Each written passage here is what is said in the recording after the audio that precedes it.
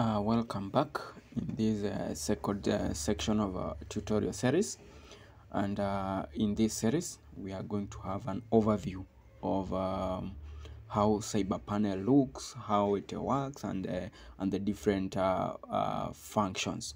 So if you haven't watched the previous tutorial on how to install CyberPanel, please check it out. So the first thing, when you are completing the installation, we were given some information, and one of the pieces of information included the URL to access the admin dashboard. So in my case, I have it here with me.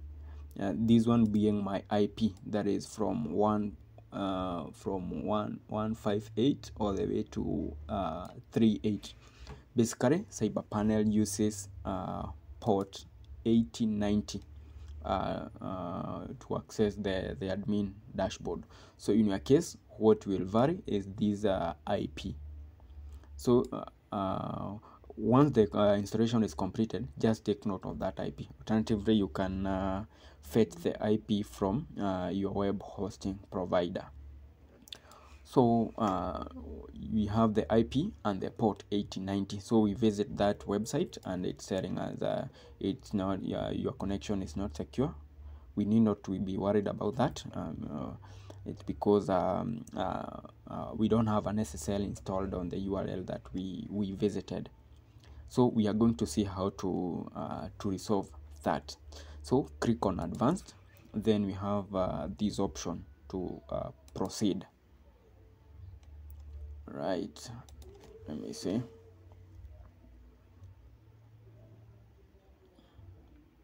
So I just reloaded, then I'm requested to import my username. The default username is admin. Then for the password, I had my own password. Then click on sign in.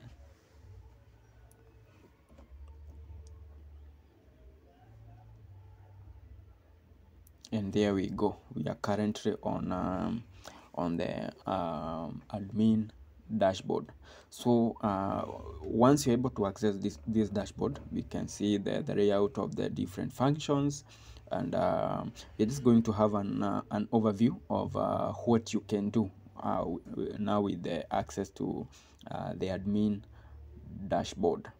So the first thing we can check out on the users.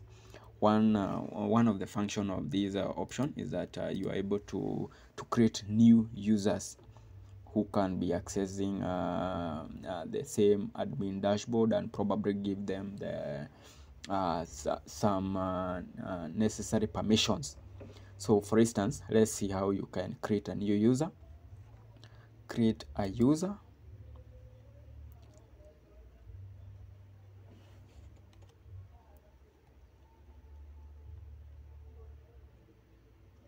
Then you can give the user a name. Let me work with Dan, the last name Dan. Email, let me work with that. Dan, okay, let me work with that. Then for select ACL, you can give categorize them according to what privileges you want them to have. So in my case, let me just create a user who doesn't have the admin or reseller privileges. Then for the website remit, let me remit the user to 1. Then for the username, let me have it as that. Then for the password, I can generate a strong password. Then I use, then security, we are going to use it as high. Then click on create user. So once you create this user, you can now give them the URL, this URL, and the username and the password for them to be accessing the admin dashboard.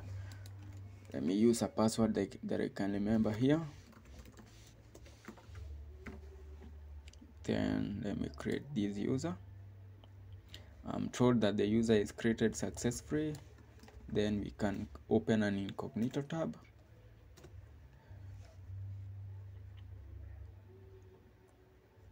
Then let's input the username, then the password.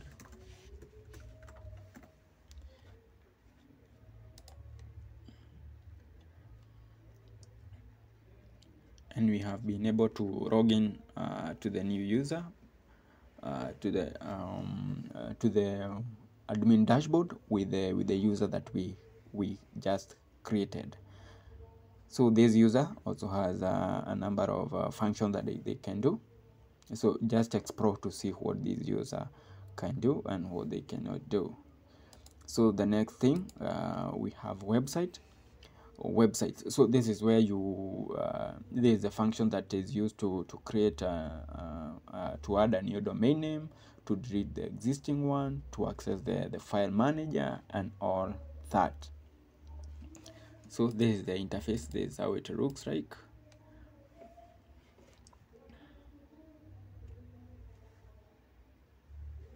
You can create a new website, you can list the available website, you can modify an existing website, you can also suspend or unsuspend a website or delete a website. So basically this is the function that we will use when we want to add a new domain name. So back here you can also define the packages, the web hosting packages. This is where you restrict the package so that it uses a minimum or a maximum, or rather a maximum of say 10 GBs and other website specifications. So basically let's see what it has for us.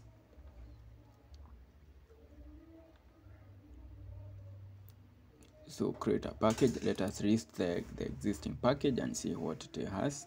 So basically you might encounter a problem that the disk usage is full for your website. You probably have a WordPress website, and after uploading some files over time, you are told that the disk is full. So basically after checking on the disk usage on your VPS, you realize that you have probably used some 5 GB out of probably 20 GB. But for the website, you see you have restricted this package to 1 GB. So after this disk has been occupied, you get now the error that your disk is full. So all you need is to come to the list of packages. If you have assigned your domain to this package, the default one, you just come and edit. Then for the disk space, adjust accordingly, then save. So you can also create a new package and also include the necessary packages, rather the necessary requirements. So the other one is a database. You can create a database here. You can also view the available databases. The next thing we can talk about is FTP. If you wish to upload files using the FTP method, this is where you create the account or view the existing accounts. There is also the backup option. You can create a backup here, and you can also restore backups that have been done in the past. But basically you have to check with your hosting provider that they have a backup plan for the VPSs. So then the next one is emails. You are able to create emails, to retrieve emails, and access the email inboxes on this option. Then we also have the SSL part. So with this one, you're able to install either free or the premium SSL, that is on your domain name or your host name, or even the mail, the email host name. Then the next one is the status. This is where you monitor the status of the different processes of the server. With this one, you can be able to kill or stop some processes from running. You can also be able to monitor those processes that or rather those services that are taking so much memory of your VPS, and probably kill them or restart them. Then the next common one is PHP. So for the PHP, here you are able to install different PHP extensions. We are going to dig deeper into these functions one by one in our upcoming videos. So this marks the end of our of this tutorial series. We were just having an overview of the CyberPanel that we recently installed. So basically, we will meet in the next video. Thank you for watching. Bye bye.